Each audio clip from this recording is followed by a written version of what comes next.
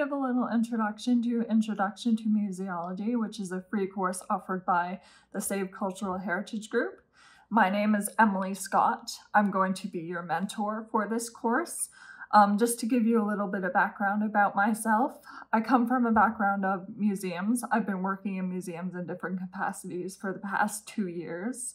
I have a master's degree in museum studies and I have a master's degree in English. My experience in museums is largely Canadian since a lot of my work terms have been here in Canada. I worked at the Souk Region Museum last year, which is a local museum that specializes in local history of that region, and now I work in Victoria, which is where I studied. So I will put that little disclaimer.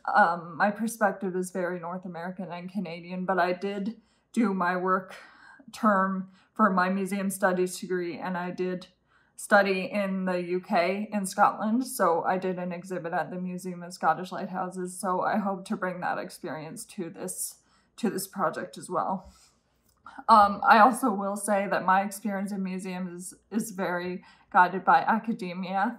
I did my master's degrees before I went into museums, so maybe that will help in a teaching perspective as well.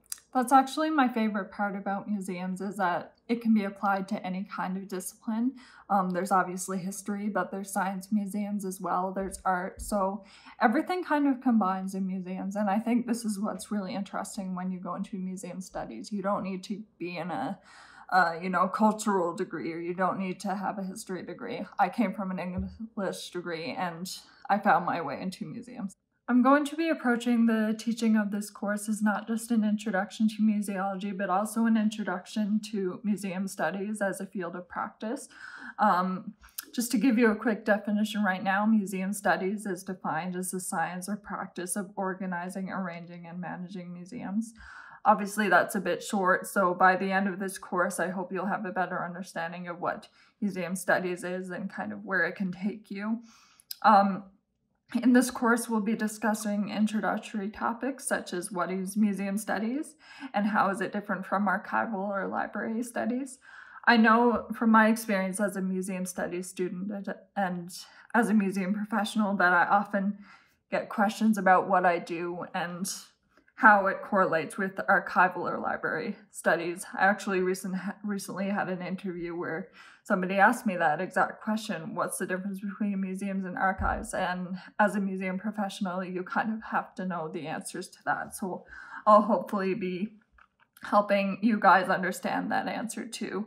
I'll also be approaching questions such as, how have museums evolved over the years? From ancient libraries to current online museum collections. I think it's really important in 2021 that we talk about how important online collections are and how we need to have access to this information when we can't travel as readily as we may have in the past.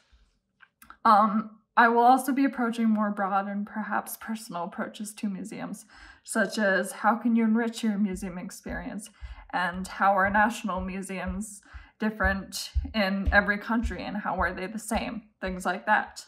We'll also not just look at physical museums, but how we can broaden the understanding of museums, such as, transportable museums, how you can put these topics in the real world. I think it's really important to understand that museums aren't just a physical place, but they're like a concept as well. This is really theoretical, but I hope by the end of this course, these ideas will become more understandable to you. I will be using your input to move forward in this course. I'll be asking questions such as, what is your favorite museum and what is your favorite artifact? I think this kind of approach will help make the course more personal and more engaging, because I know how online courses can be. They can be difficult sometimes without that personal interaction.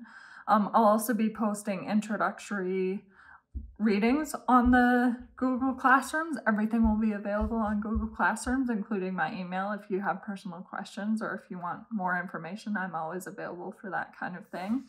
So the first official class starts on August 1st, but before that, I encourage you, like I said, to think about your favorite museum, your favorite artifact, because I think a good approach to museums is to think about preconceptions that people have about museums and how that can guide your experience as a visitor and as a curator. We'll be looking at those two perspectives. So I'm really excited and looking forward to seeing you on August 1st.